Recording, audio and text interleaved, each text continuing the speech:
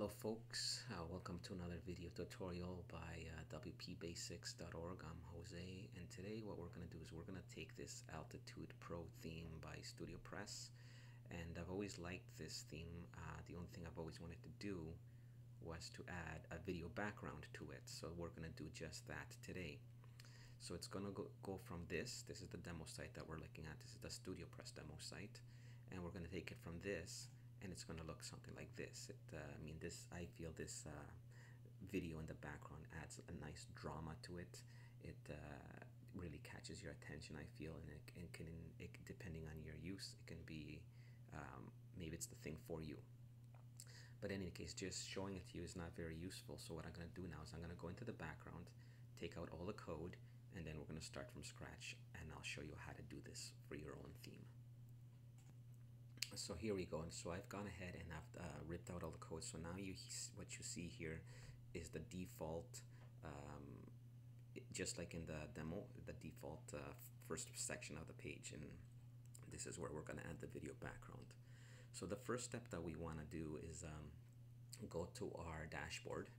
Yes, so let's go to our dashboard, and then we click on plugins.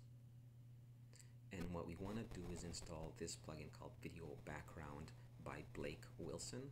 I've already have it installed, but if you don't, just go ahead and find this plugin, download it, and install it and activate it, and then we'll take it from there. So once you've activated the theme Video Background, then what we need to do now is upload the videos that we want as a background to our media library. So just go ahead to your media library, upload it. I have here my video already. Mine is called storm.mp4, and for this purpose I'm just gonna do it in MP4 format. But if you were doing this for a live site, you would want to do it in two formats, MP4 and WEBM format. That way devices that don't play MP4 will have a fallback video format. You might also want to upload a still image to be used for mobile devices. So you would upload all that to your media library. So once you've done that, I do want you to go back to your plugins page, go to where it says video background, and click on this word where it says getting started. Now you will see here a short code. We need to copy that short code, so just go ahead and copy it, and then using your favorite text editor, go into it, and then go to the front page.php page, and then that short code that we copied, paste it right here. So you will see a bunch of things that is already there by default on the theme, like the Genesis widget areas. You'll see front page -7, so we're going to paste it right under this. So you'll see a double brackets with a closing semicolon. Paste it right under there like so. So what we want to do is actually, let me take that out for just 1 second. 1 second. We're going to be echoing out the shortcode, so actually I have to echo it out first. So type this, echo, then space, then do underscore short code. Okay, short code, then open close brackets, put some quotations, and place the short code within there. Actually, hold on, close it here. Always forget those, and paste the short code there. So there we go. So now this is, let me just fix this here. Okay. Okay, I'm just checking the code, make sure it's right. Yeah, we got it, good. So this is the default short code. Now if you left it like this, it wouldn't really work, because there's just a placeholder here for your MP4 file, for your WebM file, and also for your poster, which is a still image of your video. So what we need to do is we need to replace these placeholders, okay? So what we need to do at this point is go back to your dashboard, go to your media library, and in this case, let's say for example, I have the video storm.mp4. Click on it, and here you will see the URL. Go ahead and copy that URL, okay? highlight this pound sign.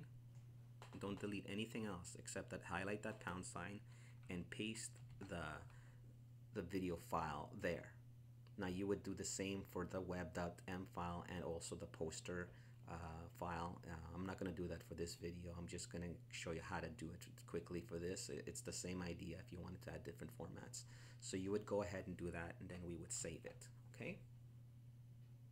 So now if we go to our site, let's close this.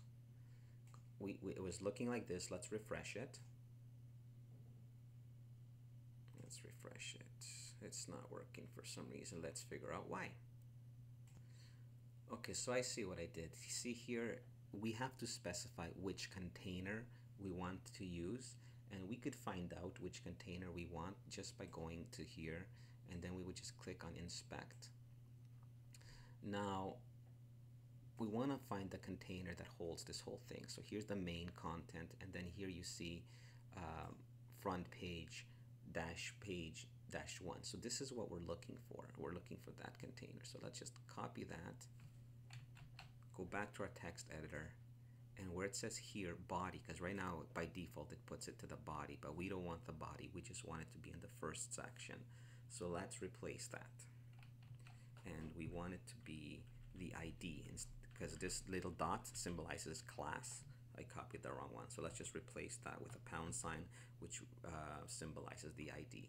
So let's save that now, and if we go back to our page and now refresh it, we have our video. See, and the only problem with this one right now is, see, if we were to go like this, for example, to a smaller device, for example, let's put it. Let me remove the CSS. So you can see here in the background that you still see the image, that original image. So first thing we want to do is we want to get rid of that. So let's do that.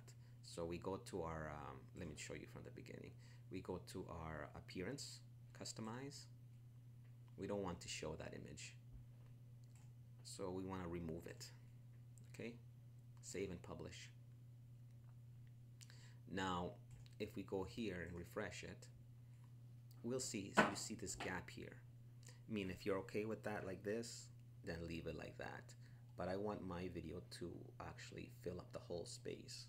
So that's actually quite easy. All we have to do is go to our text editor, to our style.css file, and we're gonna copy a little bit of one small little thing. So at the bottom of your style sheet, just paste this code.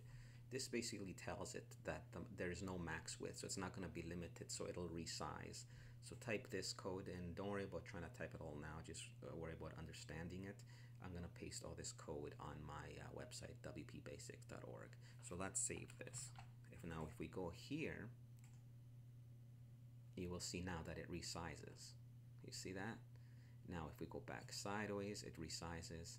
If we go to full size, it resizes. It's totally, it'll adjust now automatically, and we can see here it's been replaced. Yeah, now we have a video background. The only other thing I would do here is it's a little dark because the Altitude Pro theme comes with what's it called, a little shading in the back, for lack of better words. So what we want to do is we want to comment out a line. So we go to line 1250, and you see all this image section for that. A gradient is what it's called. There's gradients here. Highlight those, comment them out, okay? Save it, and then you will see now that the gradient is gone, and you get to see your video as it is. I mean, if you like it dark, just leave it, but I happen to not want it that way, so just take out the gradient, and you will have it like this. So that's it for this tutorial. I hope you liked it. Don't forget to like, don't forget to subscribe, and if you have any questions, shoot me a comment below. Thanks, and have a good day. Bye-bye.